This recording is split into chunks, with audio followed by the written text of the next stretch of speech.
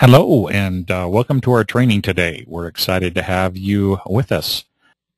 First, I would like to introduce myself. My name's Bruce Eckman, and I'm the founder of EasyNet Tools Incorporated. We've been in business doing web things since the very first internet just started years ago. And throughout those years, we've built and worked with thousands of different companies and their websites. And so we've learned a lot, and the objective of these webinars are to share information that we've learned so you don't have to learn that yourself. So all of these webinars, I think, provide some good information, and it comes from the School of Hard Knocks.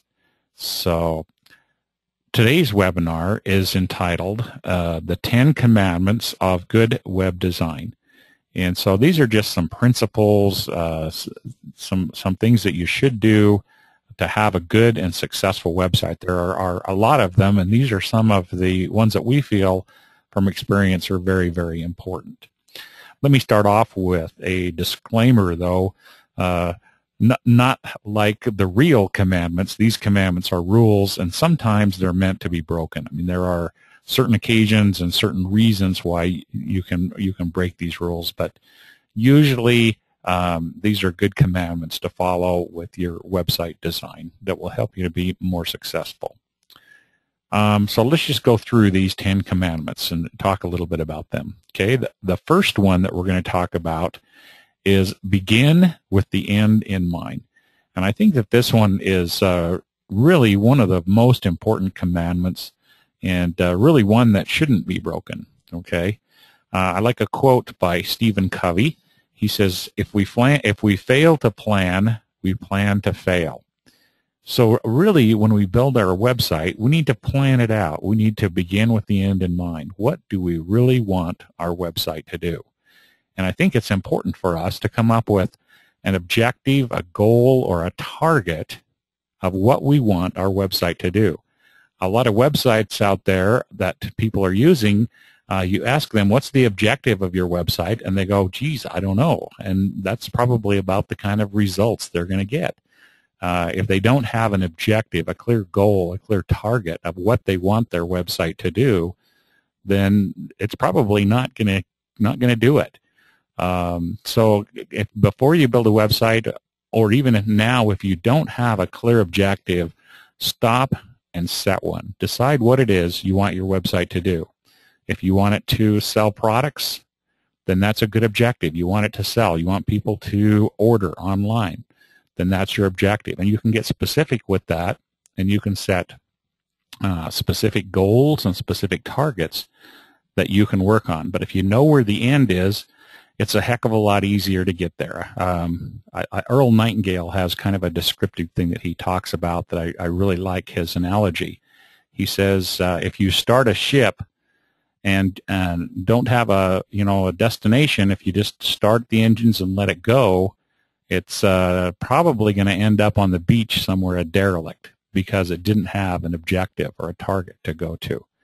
But if you put a map in there, and you determine a destination, and you put a captain at the helm of that ship, 99 times out of 100 it will get there.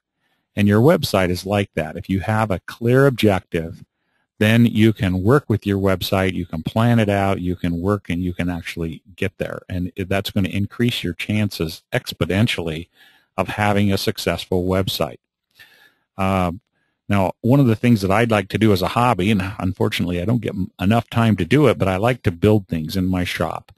And one of the things that I found, there's a statement out there in the woodworking area that's something like measure twice, cut once.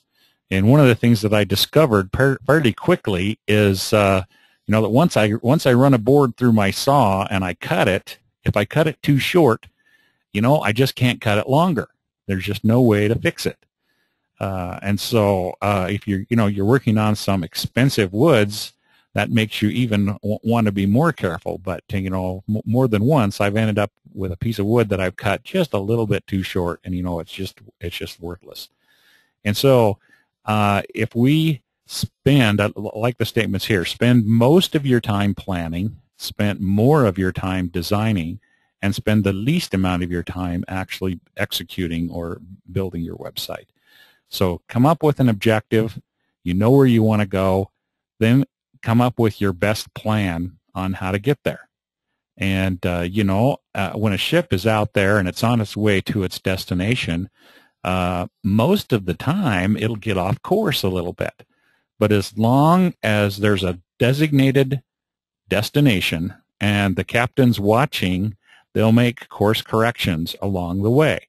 And that's exactly what you'll be doing with your website. You come up with your objective, you come up with a plan on how to get there, and then you make course corrections along the way to make yourself successful. So I think that this is probably one of the most important commandments and probably one of the ones that's broken very, very often.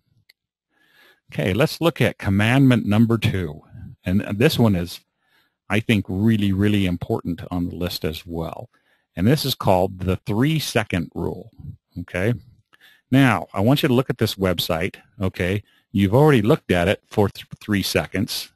But the rule is that you should be able to look at a website, and this is a real website that was up. Okay.